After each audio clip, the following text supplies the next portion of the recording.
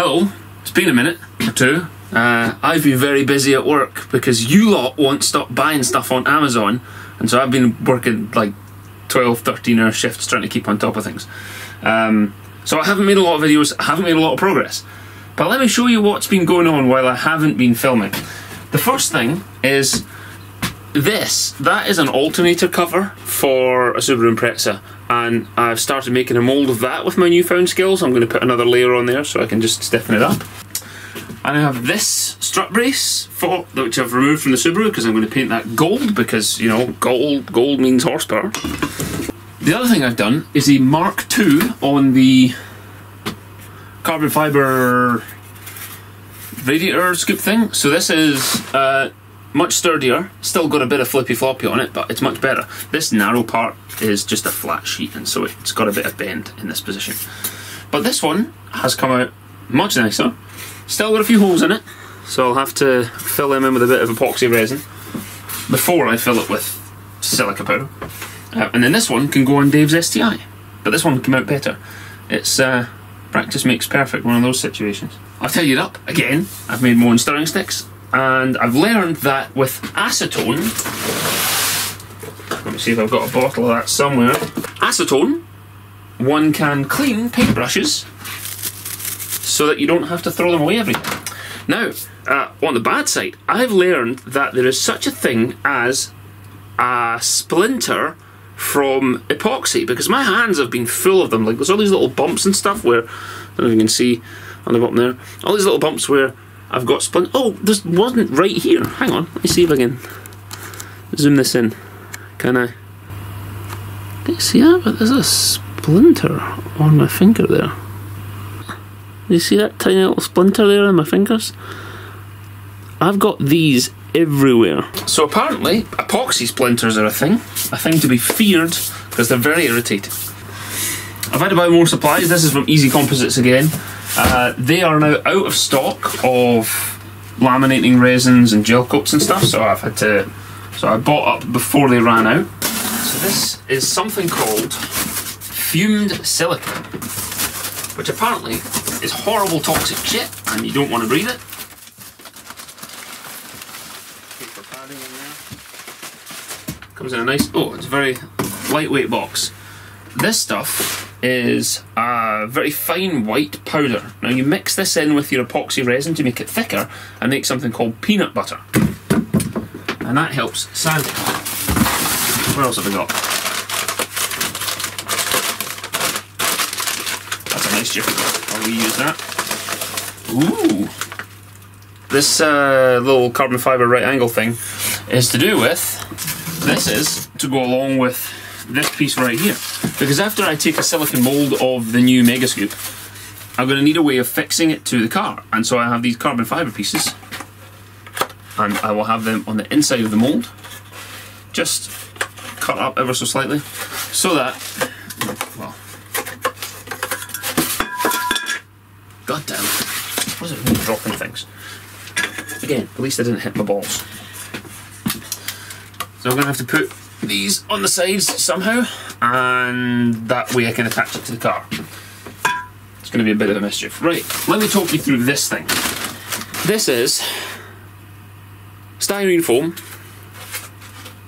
or XPS as they call it, extruded polystyrene, and it is moulded and sanded to, well, not moulded, it is sanded to a shape that I am happy with, which mimics the hood scoop. It's 12 centimeters tall, and I've coated it in a couple of layers of epoxy. Now, I didn't show you this because it took bloody ages and it was really dull, but epoxy is really hard to sand. It's not quite smooth. Let me take the direct light off it. Can we see there now? Can we see there? Right, okay, we can.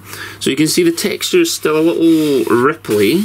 It is almost impossible to get that smooth, but I'm going to have to try a little harder.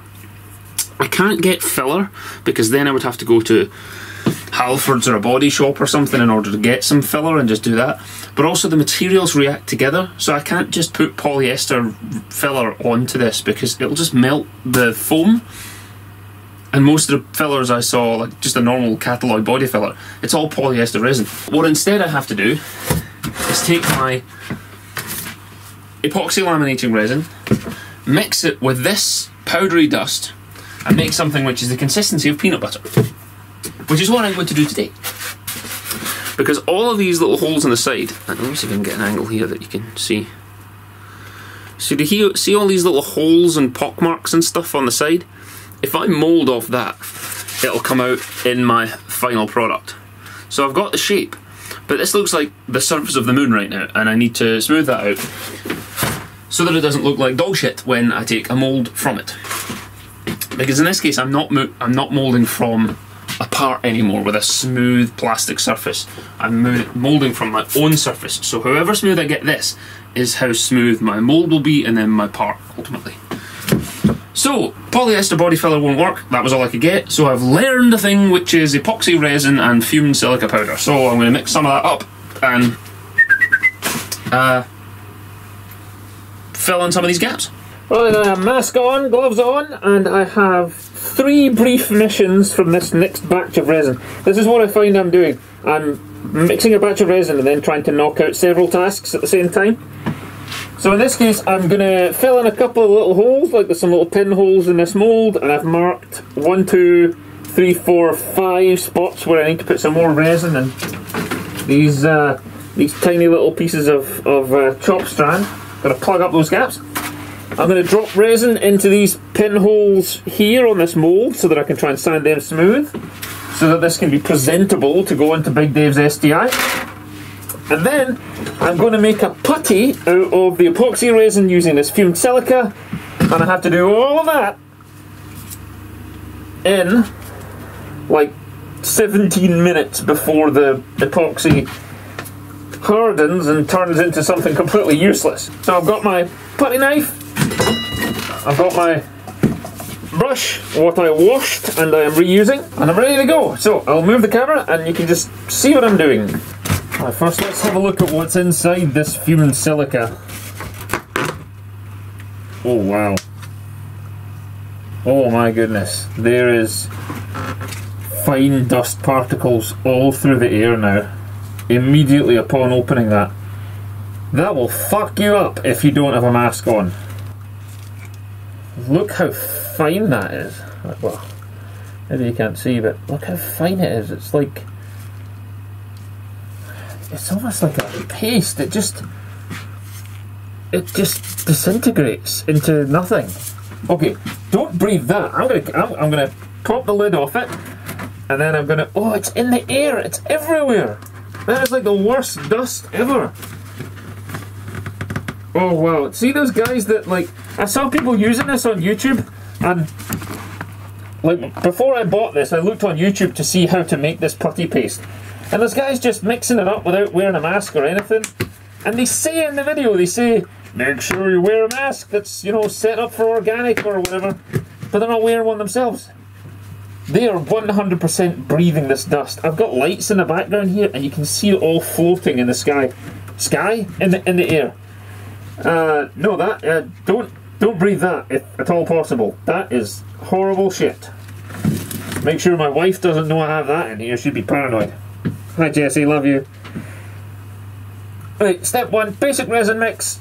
Fill in some gaps, and then I'm going to make this putty and see how I get on. Right, I'm going to put goggles on too, because that stuff, that looks horrible. I want nothing to do with it. So I'm going to put goggles on also. There we go. Stylish. Every little helps.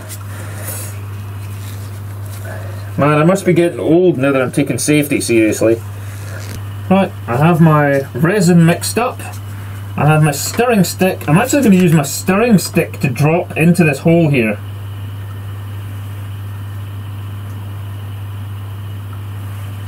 Okay, that's too much, but I just learned a thing. That's the first part. I'm going to leave that to dry and see if that improves the resin situation there. Sorts out some of the little pinholes that are in it. The next thing is to sort that out and fill in some of my holes. This is boring though, so I won't film that. 2 very boring minutes later. Alright, that's done. I've done some little sticky patches and things just to fill in those gaps. Now we're on to the horrible, horrible chemicals. Let me move this out of the way so it can dry somewhere. So now I've got to weigh what's left in here. So I have 66 grams. I know that my cup is 8 grams. Can't do those maths in my head. Let's open up Pornhub, and I've got 66 minus 8, 58 grams, and then I need 3% added, so I need to put in another 2 grams of whatever this is, this putty stuff, or the fumed silica. 2 grams of that horrible shit has to go into, oh god, it's so dusty. 2 grams of that has to get added to my pot here. Oh, this is going to take forever because it's so light. Oh, the dust is going everywhere. 2 grams, Jesus. Let's put the lid on that, close it up tight, and throw it in the ocean where it's safe. Right, next I've got to mix this stuff through.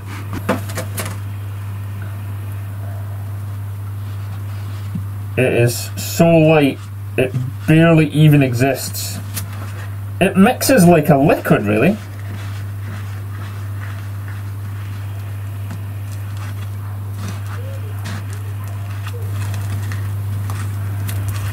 Oh wow.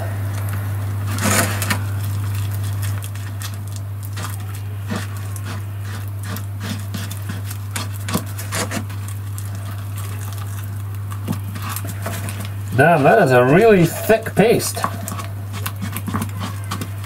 Right, so it's mostly gelled through now, so that's good. I can mix it with a bit more vigour.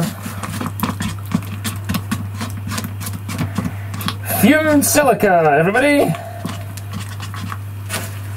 Look at that. Right, and now I'm going to paste it onto the sides of my thing here. So this is epoxy laminating resin mixed with this fumed silica to give me a smooth surface.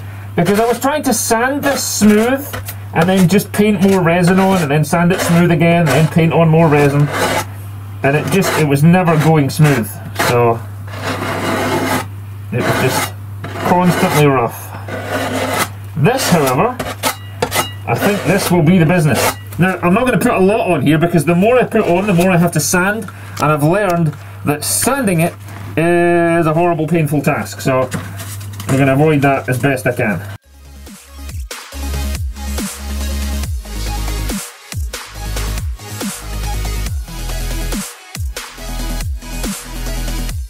Looks like I got the portions right as well, so I did 50 grams of resin to mix up with my other ingredients.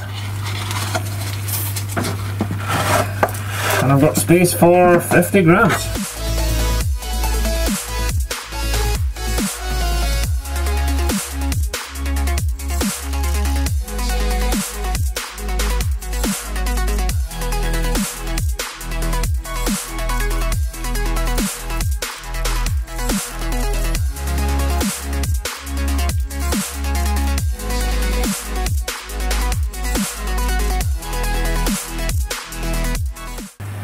Okay, I am super impressed with that.